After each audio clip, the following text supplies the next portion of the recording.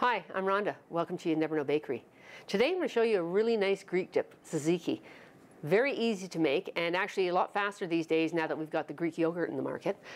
Take a look at my ingredients here. What I've got is 500 ml of Greek yogurt. I've got some fresh mint. That's optional, by the way. I have grated cucumber. Now the cucumber is English cucumber and I choose to leave the skin on. People take it off, but I like it on. I've grated it and I've sat it over a bowl. Take a look at how much juice has come out of here.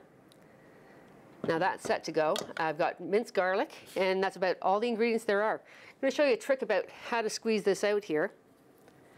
There's lots of water in cucumber, a lot.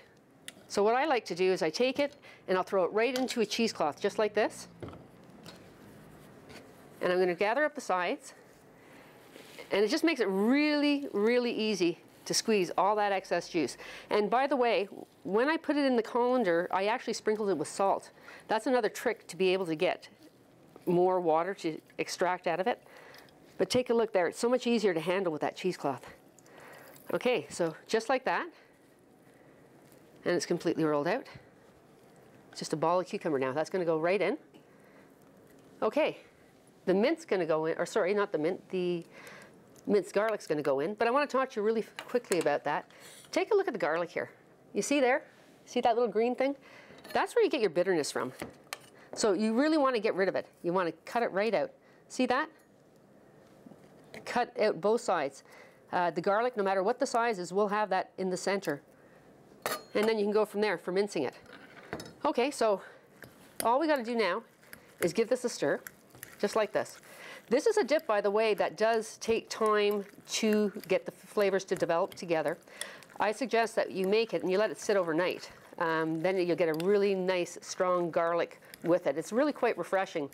I like putting mint in it because it bumps that up, again, for that nice, refreshing taste to it. You can use so many different things with it.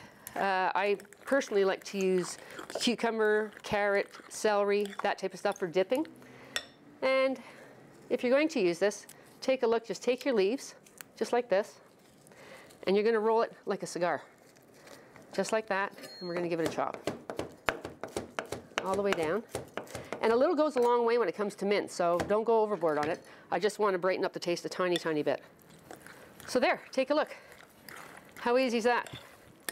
Good to go. Now, just going to put some saran over top.